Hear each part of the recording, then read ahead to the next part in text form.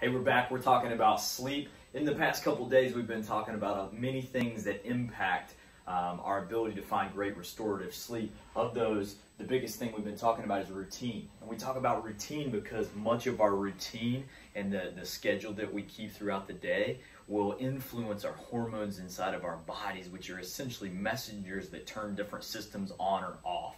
Okay, the next thing we want to address is the idea of environment and the way that the environment can impact my internal processes that control my ability to find great sleep. So I want you to think about our environment. We want to find a cool, dark, and quiet place.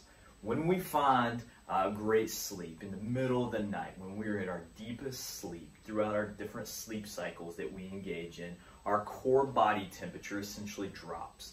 I want you to think about that as it just down-regulating all the systems that it has inside of the body, and it's allocating resources to recovery, allocating resources back to replenishing energy stores, and allocating resources back to build on what I maybe broke down from training or practice, okay?